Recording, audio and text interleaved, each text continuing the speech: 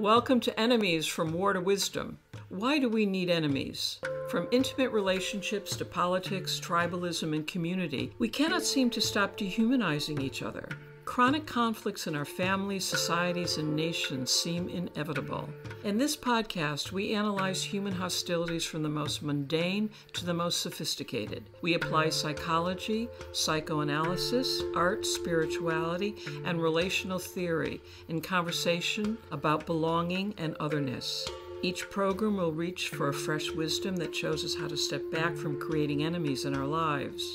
I'm your host, Eleanor Johnson, a videographer and artist with Emma Troupe, an experimental theater group in New York City, and I am here with my co-host, Paula Young-Eisendrath, who is a psychologist, Jungian analyst, author, and speaker. We approach our ideas each from our own worlds, but always from the spirit and teaching of Buddhism, of which we are lifelong practitioners. In today's podcast, we'll be talking about listening mindfully, getting out of our own head during difficult conversations. Why is it so hard to hear and feel another person's meaning when we are in difficult conversations? Even though we may love the other person, when they speak about something that we believe makes us angry, we may find it impossible to hear anything except our own thoughts. When we feel emotionally threatened as human beings, we protect ourselves and we promote our own points. This is universal. In our current North American cancel culture, often conflicts begin with insults and everyone stops listening. Everyone closes their ears to anything except their own thoughts. But in today's podcast, we're going to be talking about the second rule of real dialogue, called listening mindfully.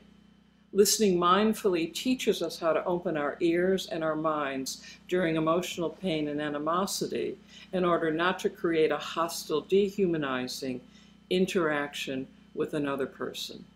So maybe we should begin by you saying a little bit about how you define mindfulness, being that mindfulness has now become so popular in the culture. And just to, again, focus people from your point of view of how you define mindfulness. So first, I think I'll go back to how the Buddha defined it, because he was really the originator, and he never used that term. Right, exactly. Yes, and so I thought that might be the case. and the Buddha called it sati, and sati is this quality of recollecting or remembering in this moment that you have some other way to handle things, other than your automatic way.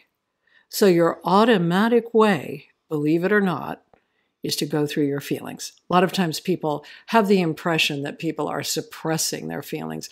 We are all using our feelings all the time, and our feelings affect the way we see things, the way we hear things, the way we think about things, and the way we experience our bodies. So our feelings are the drivers, and it's those drivers that we're trying to essentially take a step back from. So sati means you recollect that you have this method of the Dharma or these principles for living, and you can use those instead of your automatic feelings. Right. And so that's really where it starts. Now, in translating this word sati and trying to bring to Westerners the ideas of this certain kind of awareness, the originators of the English translations of the Buddha's teachings, like the Dhammapada, for example, which is the most popular of these original teachings of the Buddha, which were recorded, by the way, 454 years after he spoke them. So they were recorded by people who listened to them. We're talking about listening. So they had to open their ears to listen to the Buddha teach and then pass it on to the next generation through oral transmission. So by the time you get to the English translators, you've had hundreds of years of people listening. And the English people came up with this idea of mindfulness because they had used this idea of being mindful. And literally, I think in English, it means paying attention, typically, like paying careful attention. Be mindful of that. Before you set your cup down, pay attention to where you're setting it down. So this word is an English word that doesn't quite get at what the Buddha was talking about, but it's the word that we use. So what Shinzen has done is taken a lot of the original teachings and put them into a usable framework that you can easily use. And so he's very aware of the way the Buddha taught because he can read and speak Sanskrit. So he knew that language, and Pali, which is pretty close to Sanskrit. Shinzen defines mindfulness as the combination of concentration and equanimity, which clarifies perception. So if you concentrate and you have equanimity, your perceptions are clearer. And so let's talk for a moment about those words, concentration. So I'm going to ask you how would you define concentration? Like if you think about what's it like when you're concentrating? Well, I mean, concentration is a very advanced skill in my mind. And when you are in your subjectivity and you're triggered and your emotions are taking hold, I still find with all of the tools that I have over all of these long years, it's still tricky. I don't find it immediate, in terms of being able to deal with difficult emotions, or like we were talking about difficult conversations and all of this. So having whatever tools we have that help us to become more aware or help us stabilize. So concentration is certainly something that helps us to practice stabilization. So what would you say when you concentrate, what do you think concentration is? Like any way that you explain it to yourself so that right now I know I'm concentrating. Like what is it that you would say you look for? Well, there's an alignment from my point of view, not speaking in Buddhist terms or any of that, concentration, when I'm in concentration, I'm in alignment. But what does that allow you to do? Well, it allows me to stay present and to stay spacious. Focused. Say a word that I use a lot in the face of difficulty or in the face of difficult emotions is being able to stabilize in a way that I can hold neutrality. I can contain my projections.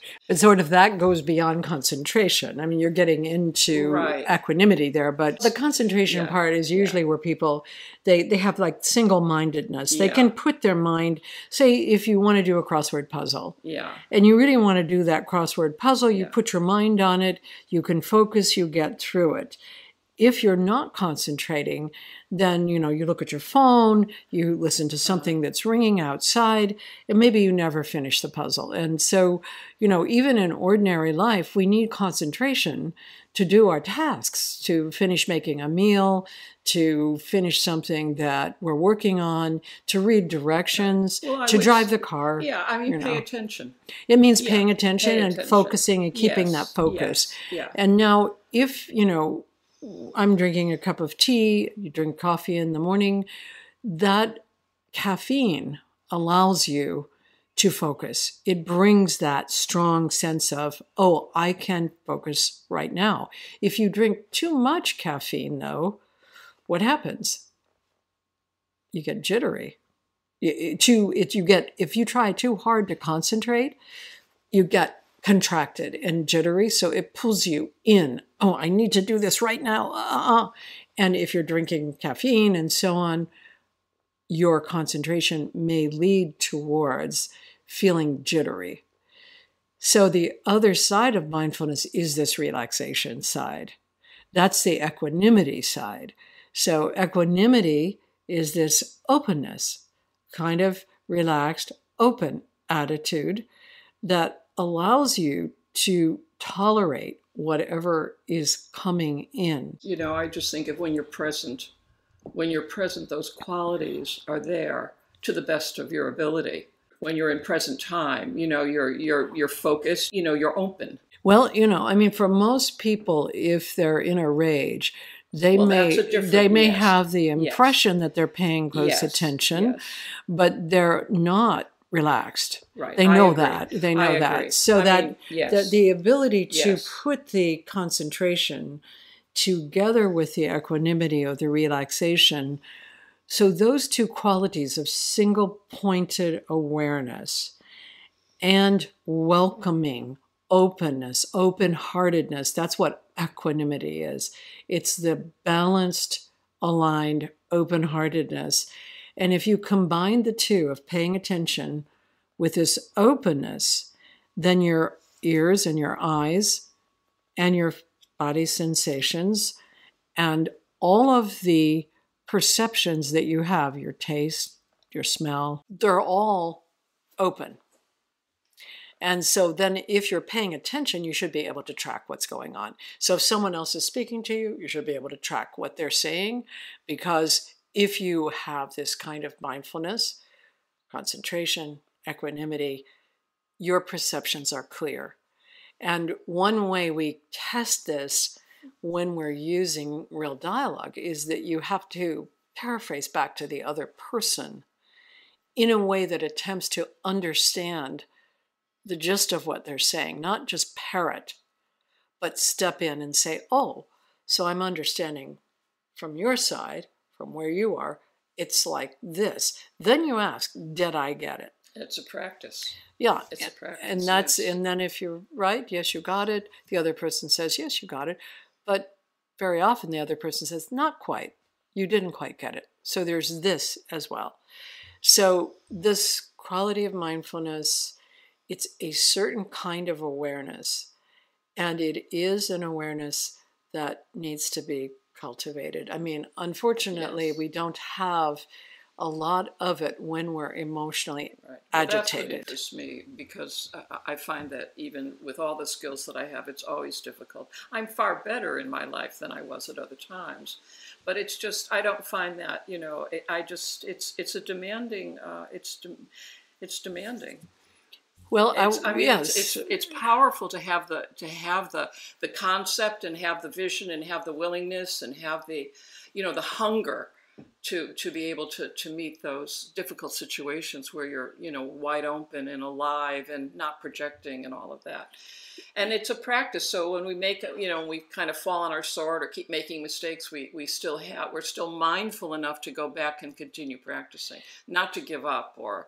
Well, I mean, often what people do instead is that they just kind of attack somebody, right, or they get out of a relationship, right, or they do anything except listen mindfully, exactly. You know. And many people can learn to speak for themselves, and they can learn the rules of being able to speak subjectively, recognizing that you only remember things inaccurately, so you can say what your memory is, but you don't know the other person's. Yes. But when it comes to listening, it's more that you are tested on your mindfulness. Right. Because if you haven't listened, then you can't say back to the other person, this is what I've understood. Well, it's through listening that you really start to hear.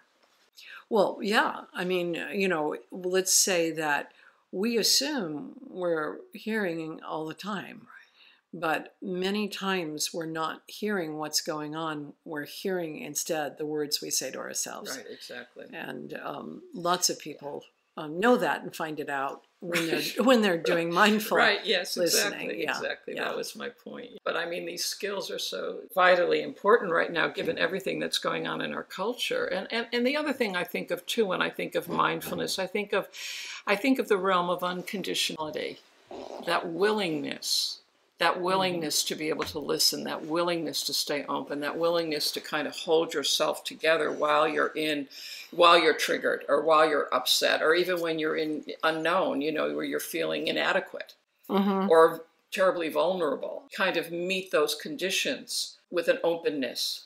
To me, that is also, you know, being very mindful, having the skill of mindfulness, having the understanding. And certainly, I mean, where I learned that, where I really learned to practice that was through the Buddha.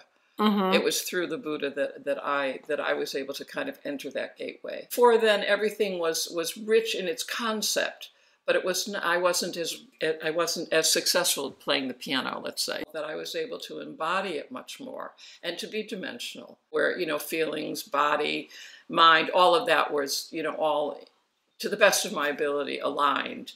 Really the willingness to see another, to let another be another. And I love the metaphoric and imagery of the snow globe that you use, you know, to recognize that we're all in our snow globe. And when it gets shaken up, I mean, we just get lost. We pay attention to our own snow globe and nothing else. That's right. Or to then, you know, when that's happening, to know that somebody else is in their own realm and to let them be in their own realm.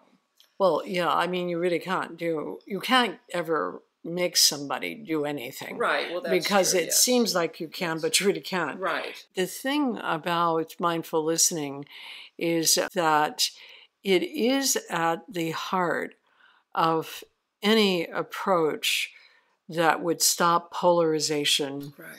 or end war.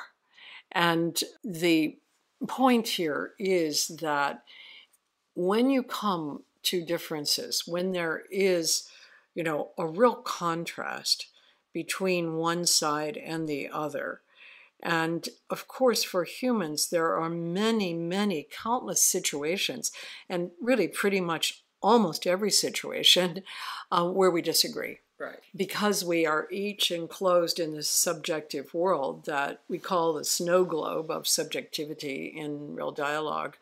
And it's essentially that we hear and see and feel both the world out there and our own inner world subjectively. There's no world out there that is precise, that's out there. It's all of us generating it. And then we have language to say that, well, that looks like a tree to me. Well, the other person sees a tree, but we have no idea whether they see the tree the way we do. So that means that we're going to have disagreements, and we're going to have some really stark disagreements, especially when it comes to what's the best thing to do? What's the best thing to help our society? What's the best thing to help our family? What's the best thing to help our relationship? We will disagree. And as we go into that disagreement, where our process will break down is typically on the listening side. So like the Harvard Negotiation Project, they've done a lot of research on, one of their big books is Getting to Yes. They want to get to a yes in a negotiation. Where does it break down? Listening. People do not listen to each other when they are in conflict and when there is a negotiation.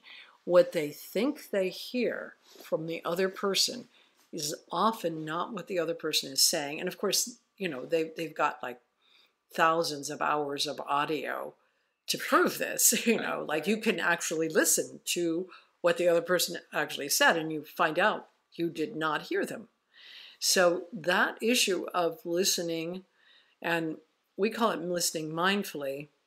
You could call it listening accurately. Sometimes people use the word actively also, actively listening, accurately listening. But the reason I like mindfully listening is that it includes these components of concentration and equanimity, relaxation, or friendliness. I mean, another word for equanimity is friendliness, that you have a friendly attitude. Or an open-heartedness. An open-heartedness, yes. And so you can include everything when you're listening, even the things that you disagree with, even the things the person might be saying that are wrong from your point of view, but you can include them because you've trained your ears to hear what the other person is saying instead of commenting on it in your mind. And that's also another way of exploring generosity and not being so selfish in the sense that you're always self-absorbed in your own storyline or your own beliefs or, needing other people to validate all of that, but rather, again, to have that open-heartedness where you can allow another person. I mean, it's generous. Right. It creates mutuality. It creates reciprocity. There's a kindness in it. I mean, when that's there, and maybe that's a mindfulness practice. Maybe that comes out of spiritual practice. That when that's there, there's an opportunity. Well, when you say generosity, you're really correct. It is the natural, let's say, development of, from a Buddhist perspective, the first paramita. The very first paramita is generosity, and that means that your attitude towards being in the world is open. And so if you can cultivate that along with your concentration. Right. Now, let's put ourselves into the picture that we're in right now, which I have to say I'm not listening to these hearings on the January 6th committee, yes. But I cannot imagine that people are doing a lot of mindful listening. Now, it's possible that they've trained themselves to really take in the other perspective. What I found interesting, I only watched one. In my community, everybody's involved with it, and so everybody's talking about it. But I hadn't watched it. But yesterday I did, when they were talking about what happened to Vice President Pence. What I found fascinating from almost a professional point of view as well is the way that they were carefully laying down fact through actuality. In other words, they were just presenting things that happened, that were shown in video, live voice, written. Everything was documented in a way that, if for any archivist, it's legitimate. Mm-hmm. And I found that there was care and with all the different people, many of the people who are part of that world, who were part of the Trump world and all of that, who are now stepping back and realizing that they made a mistake. And so there were different things that were happening that I was very surprised by. But I thought the care that was there had to do with the fact that everything is so turned upside down and nobody knows what's real anymore. Mm-hmm. You know, well, did anyone ever know what was real?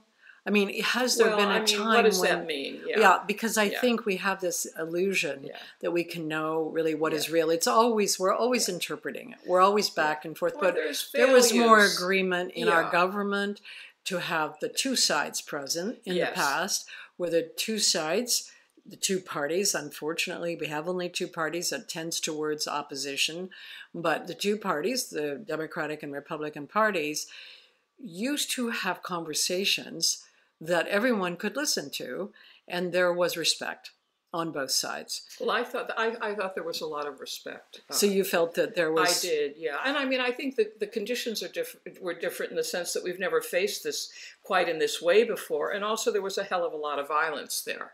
Mm-hmm. And so, I mean, we were looking at, so if you say, I mean, do values have any meaning anymore? I mean, are they... Well, I would never get into rhetoric like that. That's not really, because I would always want to know, what are your values and what are your values? Uh-huh. I assume there's nothing like values. Uh-huh. I assume that each person has embraced something that they regard as the good, and something they regard as the truth. Right. And then we have have a relationship to violence when somebody's life is threatened, or when that, Well, the United States is a war all over the world. I mean, we have been the most warlike, imperialistic society in these recent years. All empires so that we, when it comes to violence, I think probably... At this point, we probably don't have any peers. The nature of our, let's say, stance is that we have the right to go into other countries and make arrangements. But we don't ever have a modesty in our country to say, how about we go in and ask questions? How about we go in and find out? Well, that would have been nice rather than having January 6th. That would have been much nicer to have that happen. Threatening people's lives and doing the destruction that they did. I have to say I don't take that position. I don't know enough. I don't know enough about the people that were there, the conditions that were going on, or what the meanings were. I can say that it was a very, very difficult collision of a whole bunch of things. And at the point that collision took place, I had no faith in either political party that is in our country. So at that point, I'd already given up on the truth value that I would put into either party. I think both parties have been very corrupt. So, I stopped listening to the mainstream on it. At that point, I was already really, really listening much more to the outliers in the progressive movement, as well as some of the outliers in the libertarian movement, because I believe that our country is in terrible crisis, in which there are two sides that don't talk to each other. And maybe this was the natural outpouring of that, kind of collision. In order for mindful listening to take place, both sides have to be speaking to each other. So that's one of the things about real dialogue. Well, it never takes place. It's harder to do when the bombs are dropping. Well, it never takes place without the two speaking to each other. Right. So, you know, so Fostering it would not be the case that you would ever have a real dialogue without two sides. So, you know, because that's the way it's set up. So there's a facilitation of one person speaking and another person listening, and then to understand what the speaker has said before you respond. It slows down the entirety of communication. And many people, you know, who come into a real dialogue setup are agitated by the slowness of it. But once you get into it, you realize that unless you slow it down, there's no listening. Well, it's an important medicine to have to prevent the breakdown. I mean, when the breakdown occurs and when the bombs are dropping and when the guns are firing, real dialogue is like a little bit abstract. Yeah, you need and to so practice well before to be able to have that available to you. There's been almost no practice like it for a very long time. It's like a dream. Well, we had civil discourse in the past. We had a civil discourse between the sides that were represented in our government. Yeah. But back to the idea of dialogue. So, you know, if you look at what war is, it's this conflict of opposites where both sides are armed. And then there's no possibility. Polly, as I'm listening and hearing to the best of my ability, it reminds me also of what we started talking about early on when we talked about enemies. Of course. You know, and love and hate. And all the aspects of self and all of that. And we were talking then also how many people in that period of time when we started talking about enemies were making an enemy of the other side, which was typically Trump. I mean, they were making an enemy of Trump. They were hating on Trump, and they thought that the hating of Trump was going to bring something better about. And really, hating the hater, hating the other side can never bring about any kind of resolution. And the Buddha taught that. You know, and the Buddha also said this other very wise thing, that, you know, we humans must die, but many people don't realize that. And if you realize that you will die, it brings an end to quarrels because you recognize you're here temporarily. You're not here to control the place. You are here to be here briefly and to try to understand. And it is really hard for me at times to face the fact that human beings intentionally kill each other in war. That war is where we go in to kill. Other killings take place accidentally. Maybe someone has mental illness, maybe somebody is accidentally this or that, or people kill themselves. That's intentional sometimes. But the war thing is where you go in to kill somebody specifically because you disagree with them. And that seems impossible for me at this point, but it's true. But I think our coming together on the podcast, Polly, and all of the remarkable work that you've been doing is to try to bring that awareness and to educate people to understand how important it is to learn this so that we can have more resources, you know, available, you know, in our own, to work with our own subjectivity and to just not pull, you know, not reach for the gun. But to try to have that equanimity, again, that's concentration. That's concentration to be able to, And the generosity not to dehumanize. Like, don't create an enemy in the person who believes differently than you do. That's a human being who has a different belief. Try to listen. If you actually listen, I can guarantee you will have overlap. With that other person, you will see what the other person is seeing. You will hear what the other person is hearing, because you will understand something about a subjectivity that's different from yours. And so, you know, it's this matter of being able to recognize that you are limited. You're limited in your time here. You're limited in what you know. And so it's very important to know what the other side is saying. Why is the other side saying that? What is their experience? And of course, we said this at the beginning, Homo sapiens have never been able to accomplish this in all of the time that we've been on Earth. We've been at war. Yes. And it's been almost continuous. It's 95 to 96% of the time.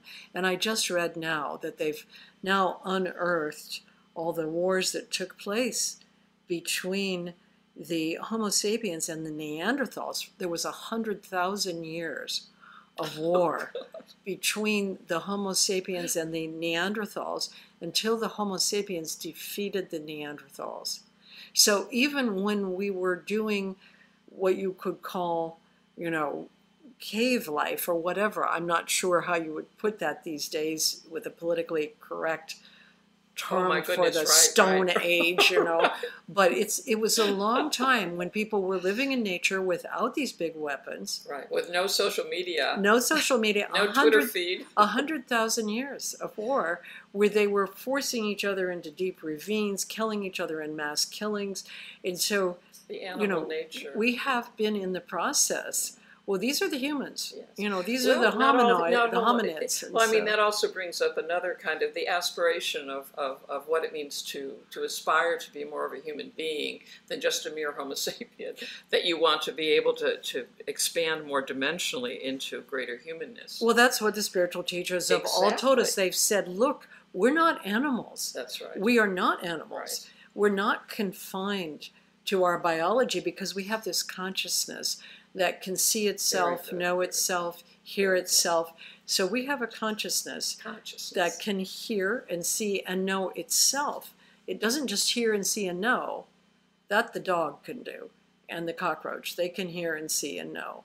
But our consciousness hears and sees and knows itself, so we can stop ourselves from our impulses, from our reactivity, and we can pay attention even though we're reactive. So we have this potential to listen mindfully. We have the potential to stop polarization, and we have the potential to end war. It's just that we've never done it. Right. We've never done it. Right. And it's a very, very long history now of killing and killing and killing. And the killing is based on, essentially, I blame you for my suffering. And so I need to kill you in order to feel safer myself.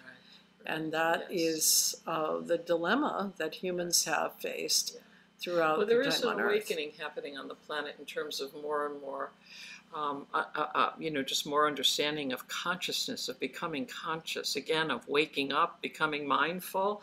I mean, this is something that is starting to take hold culturally now, and it gives me hope, certainly, in terms of our evolution, and especially during a time when everything is in breakdown. So there's a forcing, there's a fierce tension that we're all living with now in terms of the chaos. Mm-hmm. And that, again, the fundamental values that we've based our life on are being shattered. Mm-hmm. So we have to go back in and try to find out what really means something to us and what's helpful in terms of having a much more open awareness around wanting to participate in building a peaceful, more sustainable future. Yeah, I mean, I'm afraid the fundamental values have included war.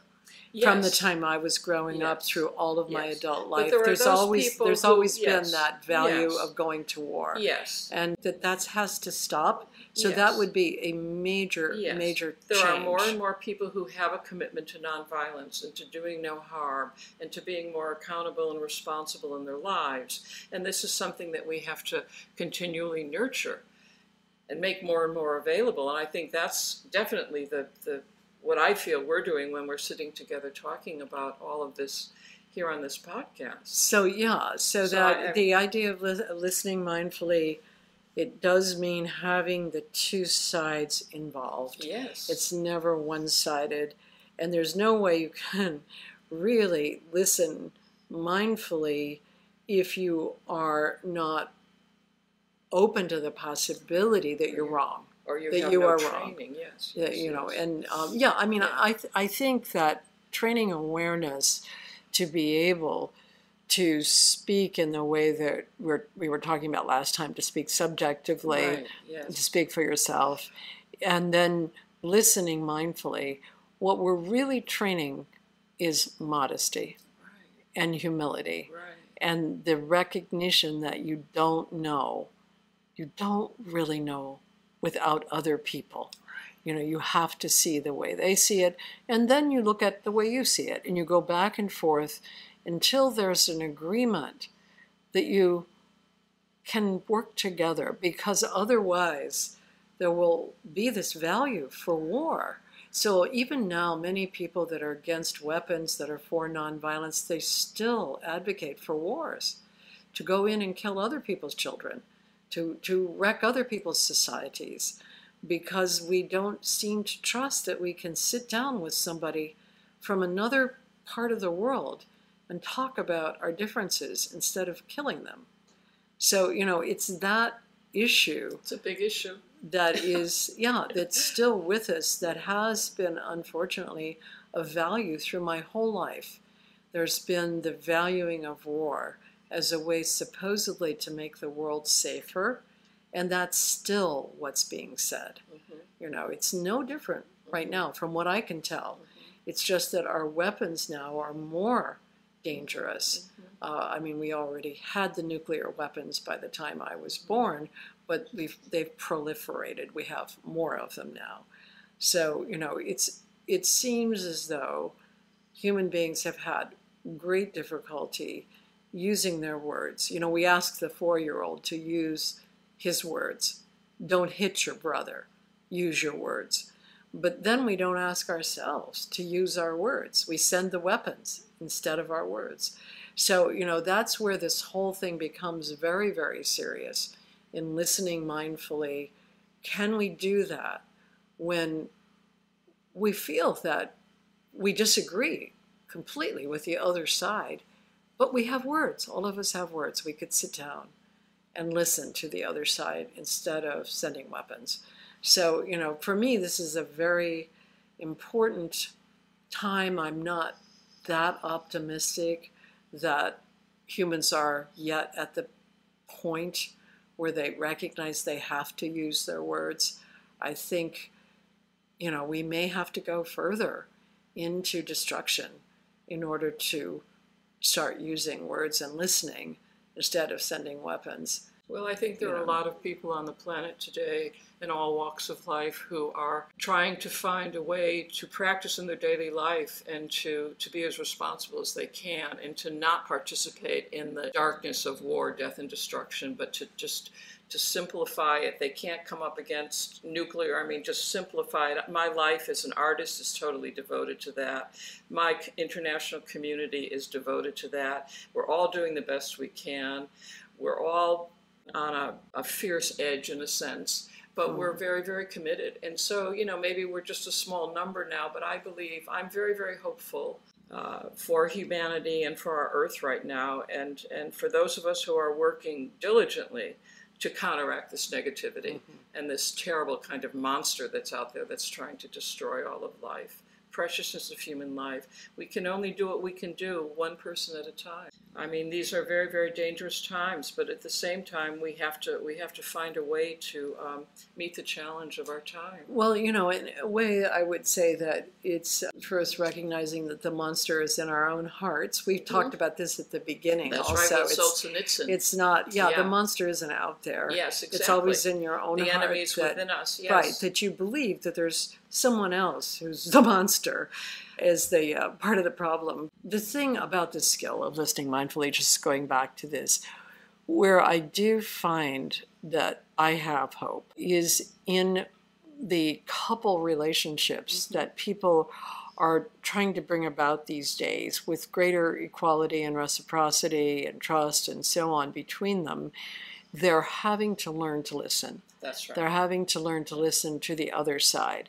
And over time, I find that individuals feel this tremendous relief when they can hear and accurately listen to what the partner has said, even if they don't agree with it. So they have developed the skill, the partner gives the feedback, you got it. And you have that living laboratory right now. All the time. All the time. Yes. And I see people change, and I yes. see them develop a skill, and I also see the relief that both people have, that they've been seen and heard and felt authentically, accurately, as they are expressing it. But this does take slowing down. Yes. It takes learning these Yes. skills. It takes the willingness to learn them. And even then, with all of that, it generally takes people at least a half a year of practicing this to get to a point where they have confidence that they can speak together on topics that are difficult. So these are educated people coming for it's like a dialogue PhD. therapy. They're coming, they're learning it, they're going through the process.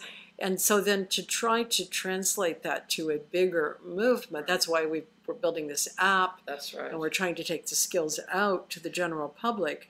But, you know, I think it's an uphill battle when you're learning it, because you're having to deal with yourself. Each, step by step, I mean, again, the degree to which one can have access to some spiritual wisdom, some spiritual practice, whatever that is, that again, that's a beginning. That allows you to start seeking out that which will help you more in relation to your own needs. Yeah, and I think, I see Christianity changing. I like the changes I see.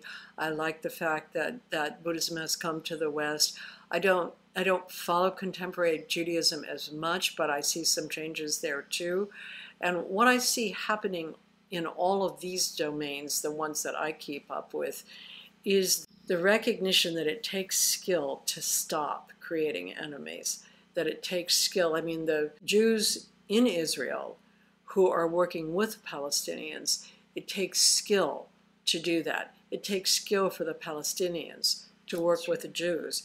It takes skill for, here in our country, it's not as though the religions are oppressing us. It's the political parties. Right. The political parties are where we have to use our skills, because we are in this very polarized situation, and it takes skill not to become polarized. So, I do see that there are spiritual movements, and I see also the desire to stop creating enemies. On the other hand, I see also the calling out culture, this idea that we have to cancel people, we have to censor people, that somehow we're going to improve things by censoring and canceling the other side. That I also see in large numbers. It's happening a lot.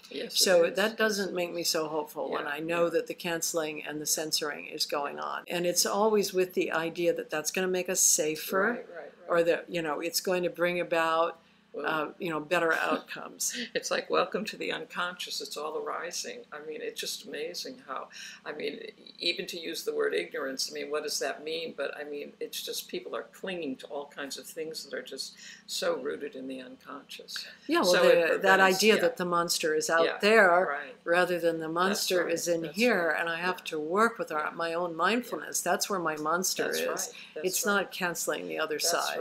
That's right. And so, those things are going on within our culture and within other societies too, in the sense that there's more, I think, recognition that we create enemies and that we can stop creating. On the other hand, we're also going through this cancel culture, censoring people, and creating a kind of a social media where there's an enormous amount of control. Well, in control of one side, which is the side that owns the social media, controlling the other side, which is the side that uses the social media. And so, we're also in that framework right now. Having to work with the 10,000 sorrows and the 10,000 joys. Everything is just all coming together simultaneously. It's a very, very chaotic time, and we lose coherence. So we lose the ability to co-create together. Or I'm very, very thankful for, the gift of having a community where we have a shared willingness to be open and curious and kind and generous and mindful and all of that to the best of our ability, to keep taking actions that we feel can be of help. As long as we can continue doing that, it just gives me hope. I mean, if you listen to somebody saying exactly what you think already, Right. it's very easy to hear that. It's Well, it goes through smoothly. Yeah, but and the internet is giving us, more access to, alternative voices who are addressing that, who are speaking to that. It's not in the main press, but you have so many people who have that awareness. And as long as they aren't controlled on social media. Yes, also, exactly, and also trying to take, to be as careful as they can in relation to their, their public persona. I mean, there's more and more awareness of that on a lot of different levels right now. Yes, because it's been so in our face, and it's been so harming to so many people. Well, yes. I would say that the cancel culture, the censoring, and so on is the most harmful. Yes. And that, again... And it's in our universities. I mean, it's in our schools. It's in... Well, in social media, universities, schools, more educated and privileged people, yes. They engage in it probably more than, ordinary working people do, because ordinary working people have to get the job done. And so they can't control everything all the time and see if it's doing it, if someone's saying exactly the way they're supposed to talk. So, I think that speaking for yourself, subjectively, modestly, listening mindfully, always being interested in what's it like on the other side? What's it like to see things the other way? Right. And that leads to, over time, that leads to, at the least, non-hate. Yes. And the non-hate doesn't have to be love. Right. It's like equanimity with difference. Yes. And it's openness to let me understand what it's like for you, because you're human too. Yes. And all of us in this species, either we learn to live together or we will eliminate our niche here. Our environment will be eliminated. And I'm not, I'm not entirely sure we know that yet. Yes. I hope that we don't have to go through a whole lot more destruction to stop, but I don't know. Well, Polly, I think also, as kind of we come to a close here, is that, so much of your work is available to the public. Your work with Real Dialogue is broadening out now and reaching more and more people. The app will also go into all these different aspects of society. And that's very, very exciting. And that's very hopeful for all of us. And we do have access to your work. The app is teaching the skills. It's teaching speaking for yourself, listening mindfully, and then remaining curious, which is the third skill, which we talked about a little bit today from the point of view. But your book is there too, so I mean, people can learn more and more about this, and then again, seek out ways to have experience with this. Yeah, I mean, I think there's plenty of information online right now. There will be more. But you have your book is about real dialogue. Well, real dialogue for couples. Well, yes. Well, there are two books that are out there. One is Love Between Equals. Right. Love Between Equals is for the couples. Right. And then there's Dialogue Therapy for couples and Real Dialogue for opposing sides, which is really a manual for therapists or professiontional facilitators who want to use these methods. Right. But I'm just beginning to write a book. It's that's for us. Well, yeah, it's for you. But it's only got very little written of it. But it's called Polarized: The Trouble with Being Right. Yes. And so that is just beginning, and I hope to have, I hope it will be out in a couple of years. And how will people find out about the app? Well, if they come to my website, Young-Eisendrath.com, and then we also have a newsletter which you can sign up for, and the newsletter will bring you up to date on all the trainings and on the app, and it will be teaching the skills to everybody, what's called the end user, which is anybody who wants to learn the skills. And of course, the skills are these things of speaking for yourself, listening mindfully, and remaining curious. Even if you're in an environment where nobody else practices any of these skills, if you practice them, you will feel better about yourself and your relationships. Right. And you will be making a difference. I think so. I think so. I think that what happens is, as you change your way of seeing and hearing things, you're in a different world. It's not just that you are a different person. but you perceive the world differently, and it's available to you in a different way. Yes. And, you know, what I hope, my biggest hope, is that as more and more people humanize each other, then they don't need to dehumanize Putin, Trump, Trump's family, Trump's followers.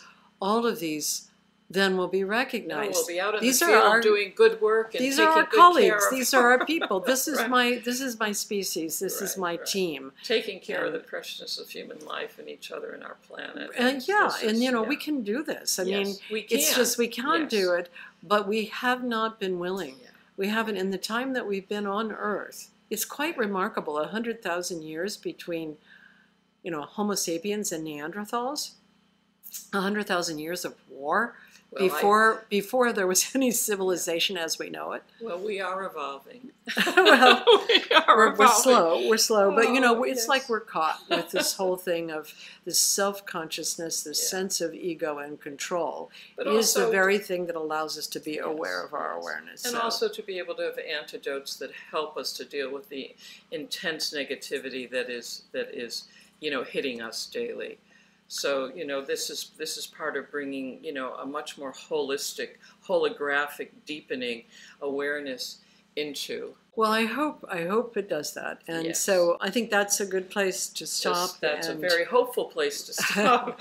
Polly, thank you so much for all of your extraordinary work. Thank you, Eleanor. Okay. It's wonderful talking to you again. Okay. The Real Dialogue app is now available. Sign up and download for free at realdialogue.com. Thanks so much for listening, and to continue the conversation, you can follow us on Facebook, Instagram, and Twitter. You can find past episodes of the podcast on iTunes, Stitcher, Google Play, and CastBox.